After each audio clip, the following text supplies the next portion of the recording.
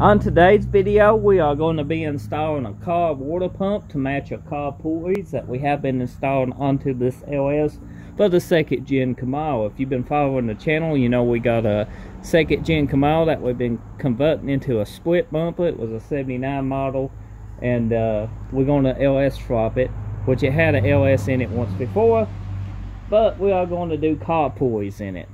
We are going to be putting on a car intake. So we need the car pulleys to match the intake, and the car pulleys give us a little bit better look and fitment. So we went ahead and drilled this in a previous video. They are videos on my channel of us doing this mod here. You just drill it out and tap it. All the information is in that video. I'll link it in the description below. If you're looking to put car pulleys on your 5.3 or something, you need to tap this. So, when installing your water pump, you need to remove your old one. Well, the old one is held on with 6 bolts. 1, 2, 3, 4, 5, 6. And it pulls straight off. But before you get that off, you need to remove your belt. And sometimes you might need to move your alternator bracket, just depending if you got room to work or not. You won't have a front fan, and you shouldn't need to remove your radiator. You, depending on your setup, you might, but you shouldn't need to. The truck water pumps does have a fan on it, and you need to remove that fan. The truck water pumps is a little bit more difficult, but pretty much the same setup, 6 bolts, ain't changed. So you want to clean this. Right here off, I done got this in clean, but you can take a razor blade and scrape your old gasket off. You do not want to gouge it. Just take your little razor blade and make sure it's nice and clean. If you're installing a new water pump, it will be also clean. If you're not installing a new water pump and you were using your old water pump, you need to do the same thing to the back side of the water pump and clean the gasket off of it. I highly recommend this style gasket over the paper ones. This is kind of an updated gasket for like you find on Gen 4s and stuff. Highly recommend these. You can tell this is what was on this one by the O-ring mark here. Use these if you can get them. They're pretty cheap, so pick some up. As you can see, I went ahead and cleaned this surface up. This is the gasket. They go on one way right here. You can't get them mixed up. You just want to make sure they were sealed. The O-ring goes around here. Now, a fast tip is you can put a little bit of silicone on these, and it makes a good extra protection to it. It uses an O-ring. It shouldn't need the silicone, but just a light coat never hurt anything. You don't have to. You can skip this step. It's not needed. Not with an O-ring, but with a thin coat, it never hurts anything. So we got the water pump done. Let's go ahead and put some dust around this. And try not to put none in the hole itself.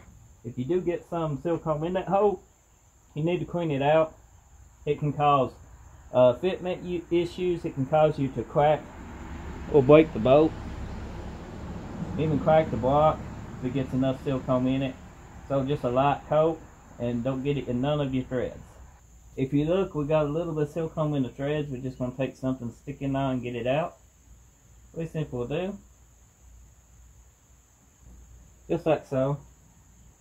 And we are ready to install a pump. We can go ahead and set the gaskets on it. Back to the pump. The easy way to do this is take your new gasket, set it on, just like so.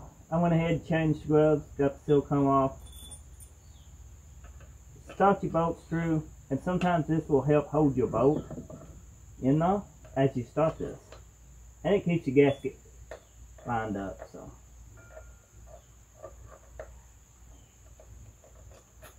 Just like so. It should be good. Now we got the water pump ready, we can go ahead and set it up just like so, and hand start our bolts.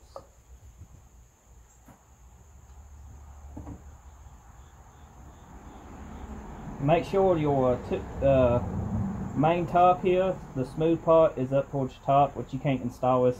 It go on one way. I mean, it won't bolt on if you put it upside down. So these bolts is 10 millimeters. Your engine may be different, but these are 10s. You want to make sure they start before you put it any kind of latch or anything on it, because you don't want them cross-threaded. If you're in for a bad time if you cross-thread your water pump.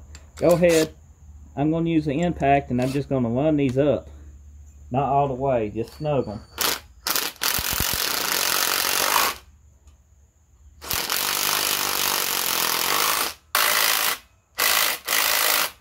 I'm going to do it in kind of a crisscross pattern. Then I'm going to torque them down to spec. I will put the torque spec in the video right here on the side of the screen.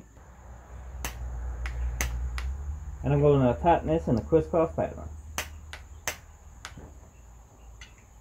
I think it looks pretty good. What do you think? Let me know in the comment section below. Everything here you see was used. It came off of another car. The only thing this car did not come with, this bracket setup with the water pump and everything, was a power steering bracket.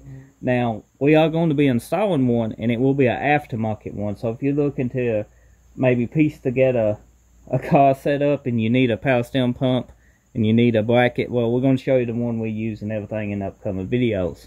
So that's something to get subscribed if you're new, because, you know, it won't be probably a couple days before that video is uploaded, because we to the point we need a power steering pump. So I hope you found this water pump install video helpful. If you did, get subscribed if you're new, and I'll see you next time. Thank you for watching, and give ourselves a nice hand clap because we did a good job.